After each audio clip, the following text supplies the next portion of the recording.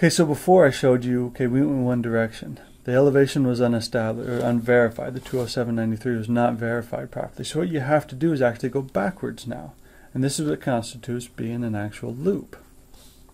Start at a known elevation, establish elevations on your way through, and then end back on that same known elevation. If you end at the same elevation, then what you did in the middle, we would assume that all your work in the middle is really good. Okay, so to do that, we're going to go through the same process. We now go backwards. We use back sights, foresights, go all the way through. So I'll just tell you what all this information is here. We end up now, after doing all that, we end up at 205.15. Now, did we end up at our same elevation? No, we didn't. We came and now calculated this to be 205.15, but remember, this is your benchmark. That's what we should have ended up at. This is now calculated based upon the loop, and now we know that something is wrong. So what we end up with, well, let's double check our math again. So we ended up at minus 0.08. So if you take the 205.15 minus what we started, again 0.08, so we ended up fine. Now what we're going to talk about is we have a misclosure here. Erase this here. What that misclosure is meaning that we didn't end at the exact same elevation. That's all it's saying. So as we take our ending elevation, we subtract our initial elevation, we end up at minus 0.08. Okay, this misclosure, as we talk, we're only allowed to misclose by a certain amount. And certain levels of leveling is going to be used to be able to get through this. So for our projects in class, this is how we're going to deal with it. Like when we do lab. So C stands for allowable misclosure. This is a constant, the 0.02 feet. So this is if we're doing our misclosure in feet. And then N is the number of setups. Number of setups is every time that you have you set your instrument up, and you have a back sight, and then you have a foresight. Okay, that constitutes a setup. So every time you set your instrument up. Alright, if we're going to do it in meters or in metric units, the allowable misclosure, we're going to be calculating that in millimeters, is going to be equal to 2.8 millimeters times the square root of n. So 2.8 is a constant, n is the number of setups. What this is allowing us is saying, alright, in sighting back and you making some sort of any errors that fall within there, we're going to allow 2.8 millimeters times the square root of each setup to allow us to tell us, okay, about what you're going to be dealing with and what error we're going to allow in these certain projects. Now the Federal Geodetic Control Subcommittee came up with a different way to do this. We did ours based upon the number of setups. This way bases everything based on distance. So C again is your allowable misclosure in millimeters. Now the standards that are set forth here are in metric units. So just keep in mind.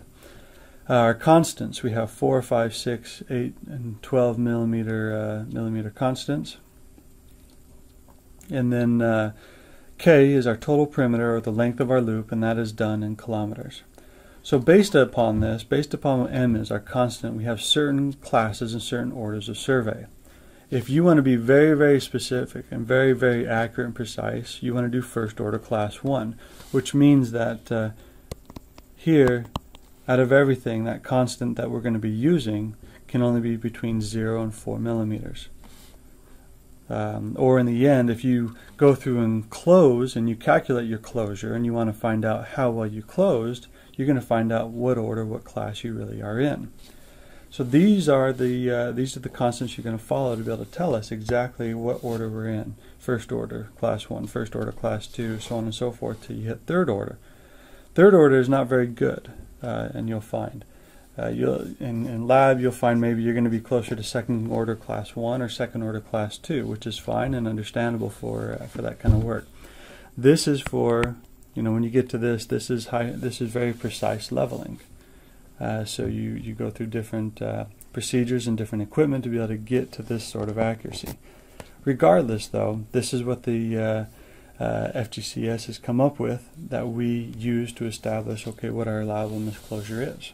and what we can do and how to be able to fix it. So if you don't meet the misclosure that's required, then you run the loop again.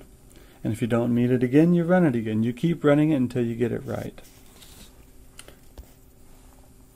Alright, so as we talked about what the misclosure is and what it represents, what we're going to say is we need to adjust it now. We definitely need to adjust this. So what we're saying is we're going to take that 8/100ths of a foot, and we need to take that 8/100ths of a foot and put it back in there and adjust all the elevations so that it's going to come out proper.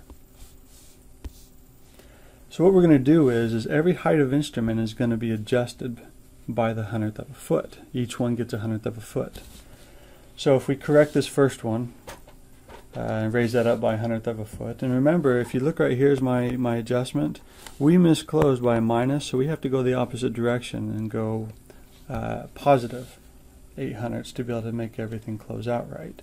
Now remember, you can't just go to the end right here, raise this by 8/100ths of a foot and call it good. You've got to go through the whole loop and be able to make that adjustment. So first I take the first height of instrument, adjust it, and I get the 209.66. Now subtract off your 3.61, you get a new elevation. So there's your first adjusted elevation. Now you're going to see, I told you every height of instrument is going to get a 100th of a foot.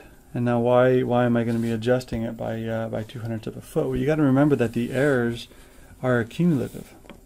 Okay, so if the first height of instrument got a 100th of a foot, you get a new elevation. That new elevation plus your backside will give you an elevation of the instrument. Now you add the 100th to that, which then gives you a new elevation. Or instead of going through that long process, it's your first height of instrument gets one amount of the error, second gets 2 times it, third gets 3 times it, 4, so on and so forth, which then allows you to again calculate new elevations. Okay, so then I'll show you here. So here's what I'm talking about, that each elevation of the instrument gets a third part, 4th, 5th, 6th, 7th, and 8th part as you get to it. So we make all those adjustments, subtract off the 4 sides, and you get all new elevations. Now you can see here, based on that adjustment, now we did adjust that by the 8/100ths, but also in the mean, in the middle, we adjusted all the rest of these.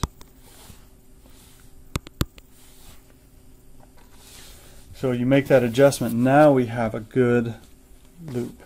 Now we know that everything inside there is really good.